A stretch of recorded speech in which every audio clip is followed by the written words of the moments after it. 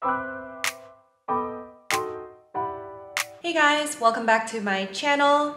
Today, I am answering your most asked questions. Okay, so what I did this morning was I went onto Instagram and I actually did a little Q&A where I asked people to submit questions. So I thought it would be a lot more helpful and interesting for me to be able to answer your questions through this YouTube space, and so that I could actually freely talk because I talk a lot.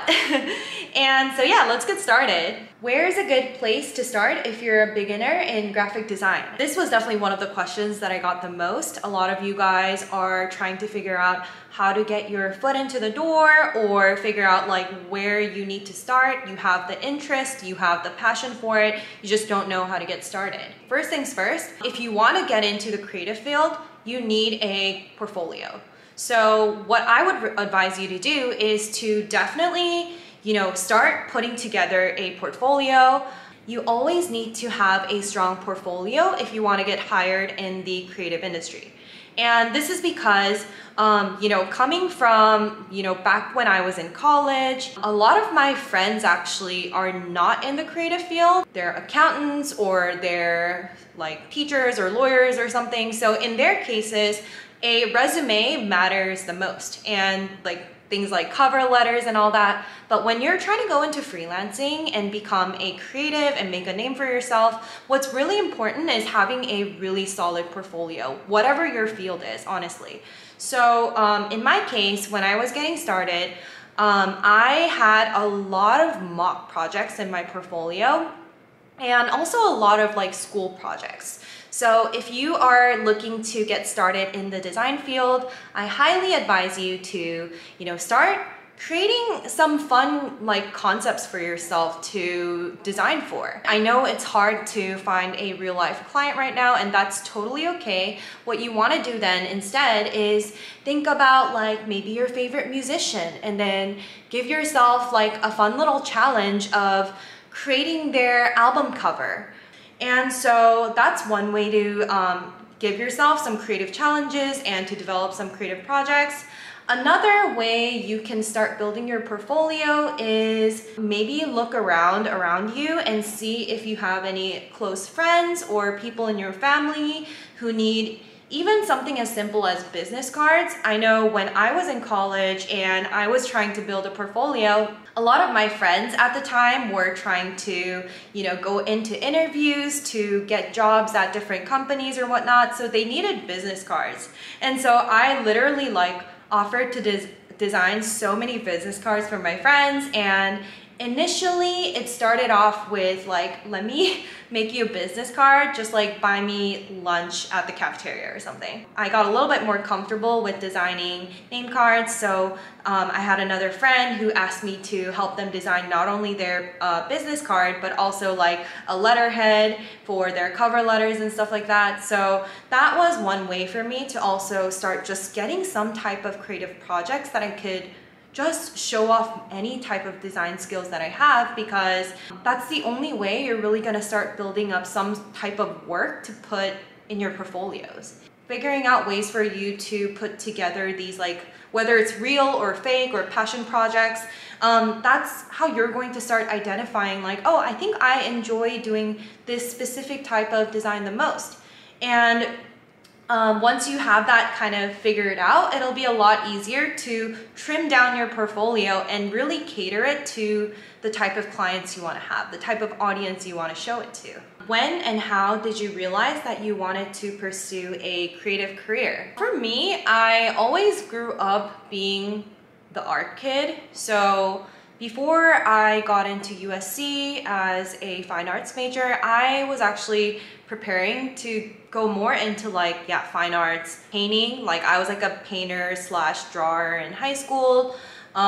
Before that, I did know how to use basic Photoshop, because I used to love creating these little GIFs for I used to watch so much Disney Channel, And like I used to be obsessed with like Lizzie McGuire and Even Steven and That's So Raven and all these shows. So I had a little like Zanga somewhere where I remember like taking bits and pieces. I figured out how to take really funny clips from like Lizzie McGuire, let's say, and I would like turn them into like 10-second GIFs, and I would just like upload it on the internet. And I wish I could go back and like find these, because honestly, it's kind of like the origin story of how I got into creating like graphics, I guess. But obviously, like at the time, I did not even think that creating, you know, like little GIFs and stuff like that was a career option. I didn't even know that. It was just like a little hobby of mine. But like mainly I was pursuing the arts. I was doing lots of painting, lots of drawings. I even did like figure drawings and stuff in high school. And so I got into USC with my like fine arts portfolio. In your freshman year of college, you have to go usually like take all the kind of like the general arts courses. It's usually required that you do like a variety of different programs or different classes, so you can be kind of familiar with like the fundamentals of everything, right? So I took like printmaking classes, I took like pottery. I remember I did like a ceramics class, I did calligraphy, and there was one class, like digital tools, that I took that I ended up really loving because it taught me how to use Illustrator and also Photoshop. That's when I kind of started wondering, like, do I enjoy like physical painting and like drawing more, or do I like doing stuff in the digital space more? And also another factor was definitely like growing up, people always told me that, you know, fine artists make no money. And I definitely like, you know, kind of took that to heart, I guess. So the switch for me didn't feel too like, oh my God, like I'm throwing away something that, you know, like is like my one true love. Like it's not like I felt that way about fine arts or anything like that. So it was kind of like a smooth transition. And now I would say like here and there, like I doodle or like I try to paint stuff, but for the most part, like all the work that I do is digital, or more, I was not even digital, but just in the more design field as opposed to the fine arts field. But also what I think is really cool is I tend to hand draw or like do a lot of like doodles and textures and stuff like that I incorporate into the designs that I create for a lot of my clients. So I feel like I found a way to digitize my like love for fine art into the digital form of like what I make for my clients, which are, you know, all types of random designs on the internet. Did you ever question if this career would be fit for you or if it would be stable for you? Whew. So I definitely questioned a lot, especially when I first started. I would say you know, like towards the end of college, when, you know, all your friends are going out there and getting jobs at, I don't know, like financial advisor companies, or they're becoming like big accounting firms, people, and I was just like, like I don't even have a job lined up for me. I don't know what I'm doing with my life. And so that's kind of when I was doing the whole, you know, designing name cards for friends and trying to build a portfolio. And at the time, I was also applying to a shit ton of like random corporations and design studios and things like that, just trying to see where I can kind of hear back from. And I had this weird mentality of like, let's just get an interview and then see if I even want the job. And that was kind of coming out of my own insecurities and desperation of wanting to feel like I had something going for me, you know, especially since my friends were already starting to lock in jobs and were already had something lined up for them. And that made me anxious. So I'm not gonna lie, in the beginning I was like second guessing a lot, because I realized after going to these like interviews with random corporations that needed to hire like an entry-level junior graphic designer, or some like random studio that I honestly like didn't really know what kind of work they did and stuff, I started to realize that maybe this wasn't really what I wanted, because I just didn't feel it in my heart, and I didn't have, I don't even know if I should say like the guts to, but to just say like, okay, I'm just gonna lock into this job and see what I can get for myself. So I spent like a good 6 months after college just freelancing and also simultaneously trying to build up my portfolio. And I started getting, you know, more and more work from like YouTube clients and people in the social media industry. I worked with a few like bloggers back then, and I actually really enjoyed creating like banners and different types of social media assets for them. And then that kind of turned into like branding projects where I was getting paid more to create like a full, you know, brand identity for these content creators and these content creator related brands and whatnot.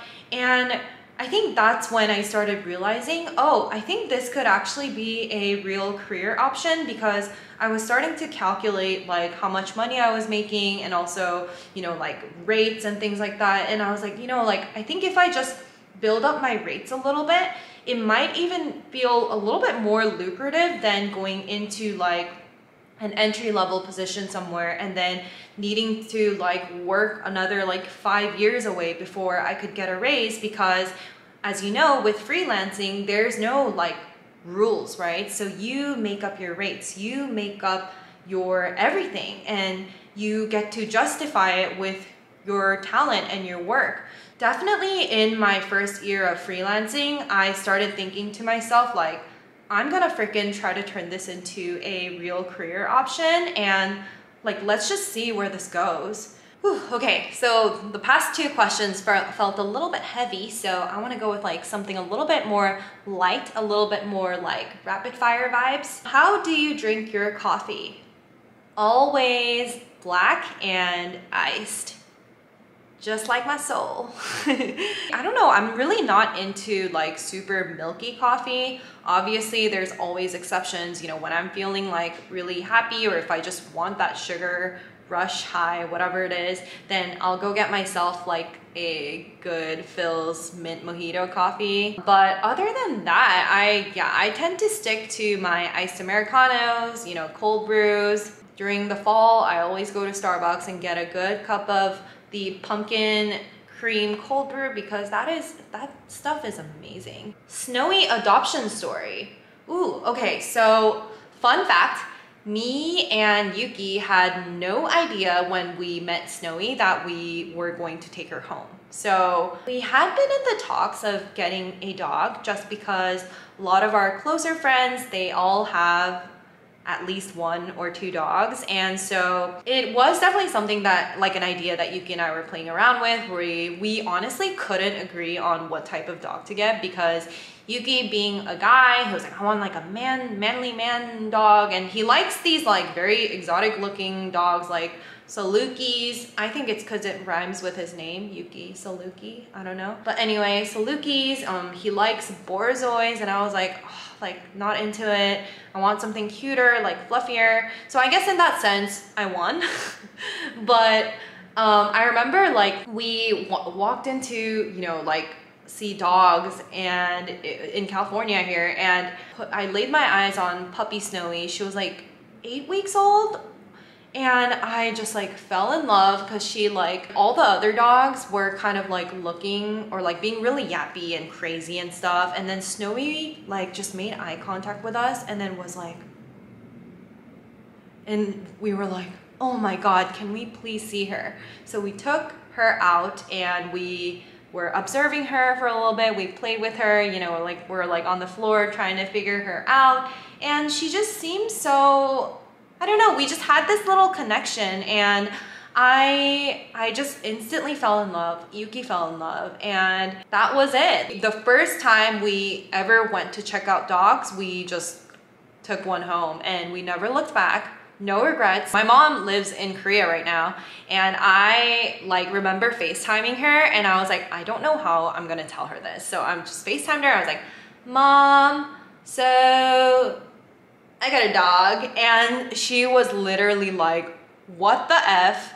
And the first thing she asked me was, well, so what's the refund policy on that thing? And I was like, no, there is no refund. I should have, yeah, I don't know. I should have named her Refund. That would have been kind of cute. If I could get a refund on you, there's no refund. You're stuck with me forever, you know?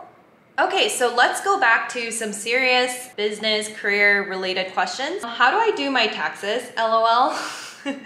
Okay, so this definitely, as a freelancer, I feel you. It's a whole nother thing that you have to really educate yourself on because, you know, I think when you work at like a big company, like a corporation environment, it's pretty simple, pretty straightforward. You just have to file your returns and submit them, you know, based on the fiscal calendar and all of that. But there's a lot of little moving parts that you have to watch out for when you are trying to do your taxes as a freelancer. So first off, I file 2 different types of taxes every year. One is like my personal federal income taxes, and then the second is my business taxes. And basically personal would mean, you know, what I make as Dawn Lee, the person, the human. And the latter, the business taxes, would apply for what I made as Dawn Lee Design, aka DLD.studio. When you are a freelancer, technically you don't need to file business taxes if you are not a registered business. You could just operate as a freelancer and still make money. You don't need to be like a registered LLC or anything like that. That's completely fine. But when you are being just like a freelancer and working for somebody, there's a form that you need to be mindful of and should probably fill out. So one is called the W-9. Let's say you are being hired by this person or this whoever, they are most likely going to ask you to fill out a W-9. And a W-9 is basically like this 1 or 2 page form that you need to fill out, and it is for the person who's hiring you, the taxpayer, to be able to identify who they paid, basically, so that they can file their tax returns. It's a way for the IRS to basically verify that whoever they paid the taxes to is a legitimate person and they're not just like faking it or whatever. So basically, if someone hired you for a gig and paid you, I believe the cutoff is $600. So if anyone has paid you more than $600 in a year to do a certain type of project, then you most likely will have to fill out a W-9 for them. And so for me, as a business owner and, you know, the owner of DLD.studio, what I would do is when I pay someone to do work for me and I'm paying them more than $600, I always ask for their W-9. So that is an important form as a freelancer to keep in mind. Honestly, I feel like the whole tax talk it's a bit of a headache, but it's really important if you're trying to be a freelancer. And so I should probably maybe do a separate video on this. Yeah, let me know if you guys would be interested in seeing it. I'd love to know. On top of the 2 different taxes that I pay, there is also, I make IRA contributions every year and I max out on it. That's basically like your retirement fund for people like us who, you know, I'm not at a company, so there's no like 401k or anything like that. So for me, that would be either the traditional or the Roth IRA, and my accountant always advises me to max out on it. I believe that's $6,000. So I've been putting in the max contributions every year for the past couple years. So yeah, I hope that helps. Where do you get inspiration from? Ooh, I think this one is always hard, but for, let's say, client work, my best inspiration is my clients. So when I'm creating designs for Lore, like I just think about her, that sounds so like weird. I'm just thinking about like what she likes, and you know, now I feel like I can call her like my friend because I've worked with her for so long and we've had some conversations outside of just work.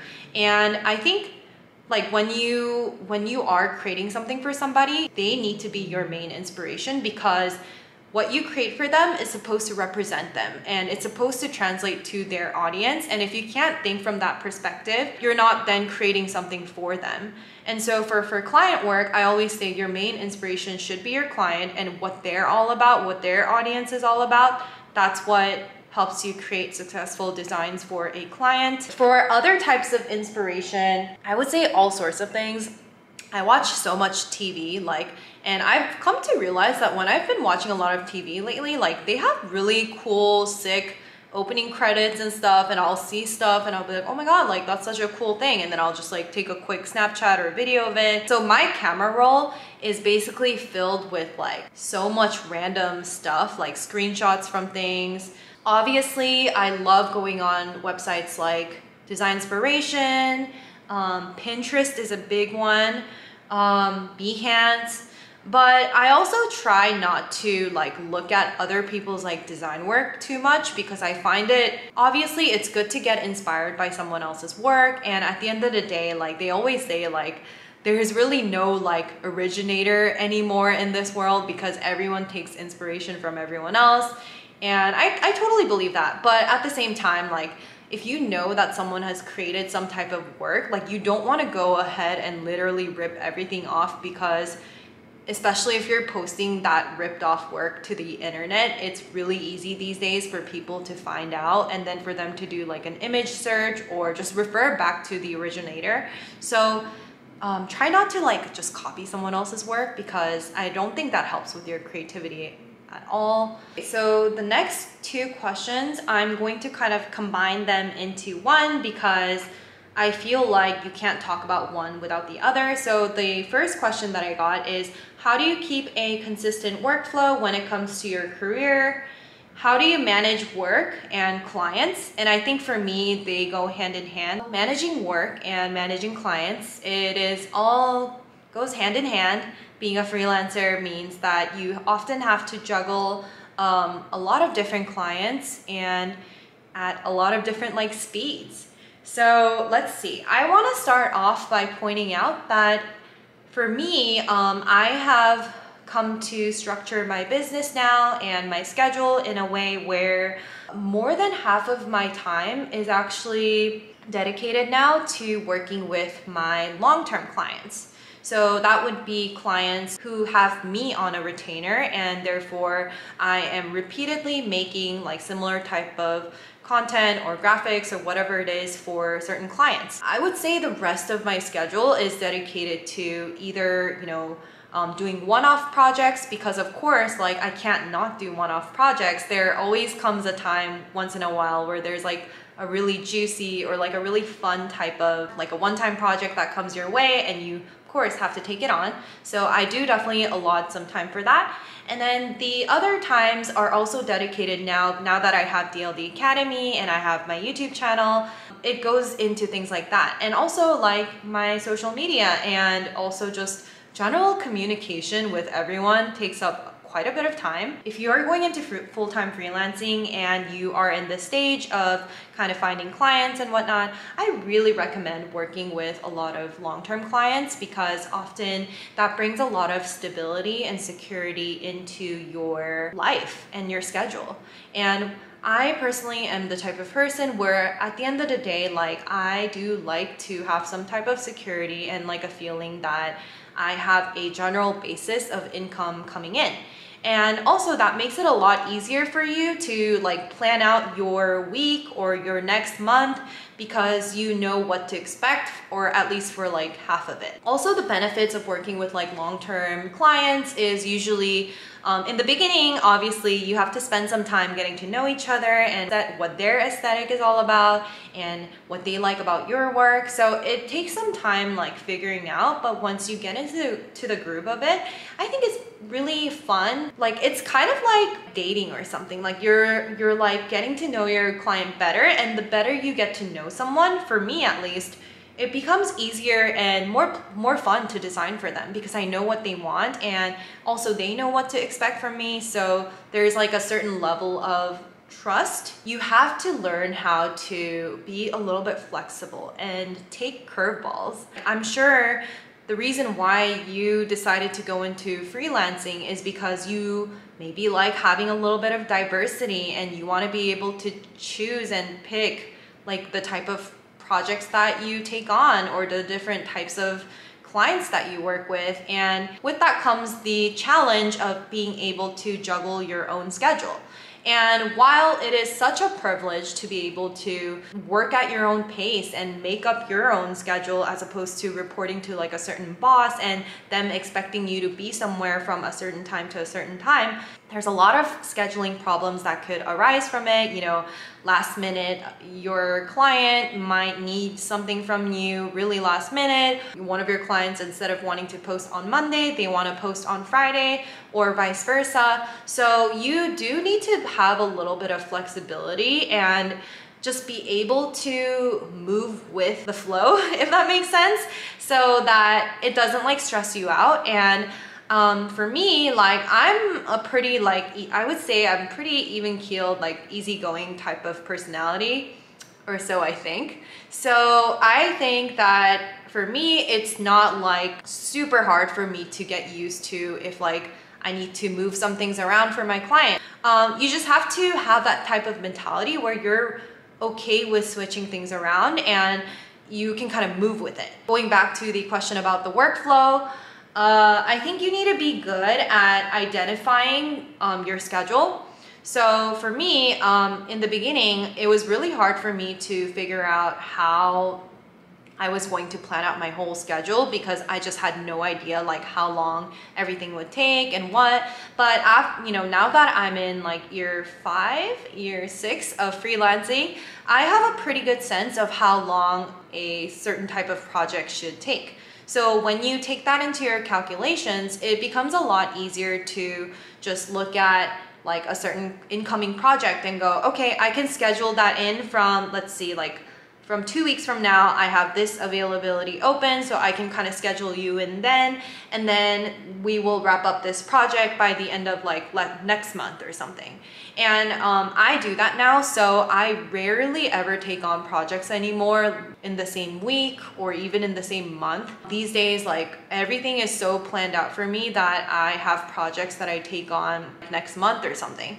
But again, you know, sometimes certain projects take on longer, sometimes things come up, so I do try to plan out my next couple months, but I also have this sense of expectation where I know something's gonna come up and I'm ready for it. Okay, last question. Advice for young designers? Ooh, so general. Okay, number 1, be confident and get into the habit of sharing your work. Share your process, document everything. For me too, for the longest time, it didn't like, that switch just didn't flip on in my brain where I'm like working on something and I don't want to showcase it because it's progress and I don't want to showcase something that's not finished. People are going to judge me. But what I also realized is process is literally everything. And so like, you know, it's just as simple as when you're making some type of graphic, just go to QuickTime, turn on your like screen recorder or whatever, and then just record it. And it's really weird when you like watch that footage back because it helps you figure out what your process is. Once you know how your mind works and how you concept, and then you put that into like a visual form. You being able to do that and helps you so much in terms of being able to verbalize that to potential clients. And so I really recommend get into the habit of, you know, process, record it, share it. Also, that's one way to kind of showcase like why you deserve to get paid a certain rate, because it just builds a lot more trust in the client when they know how you work. And if you're able to verbalize that, it helps you justify your rates, it helps you justify everything. And also it looks cool when you add it to like your portfolio. Something about being a designer, it makes you shy, and at least for me, like I used to be so shy about putting myself out on social media. I used to be so shy about just like claiming to the world that I'm a designer or I do this or that. But I think just what I realized is you have to do that because it's actually really great practice for you being a freelancer. Like being a freelancer means you're not just a designer. You have to be your own manager, right? You have to be able to talk to your potential future clients and not sound like a weirdo. Like you have to be confident, and that doesn't come overnight. I mean, some people obviously are naturals and they're just born with it. But for most of us, like me, it did not come overnight. It took a lot of years of just putting myself in front of a camera or putting myself in front of a client and just like I would just like squeeze out a pair of balls that I never knew that I had, and then it would just like muster up the courage to voice my opinions, voice my thoughts, and showcase my work. And my voice would be like trembling, but I'm still able to like pushing myself to get a point across. That has really helped me to, I think, become who I am now. Confidence is everything for a freelancer. You need to be a confident person. You need to be able to, they can be confident in trusting you.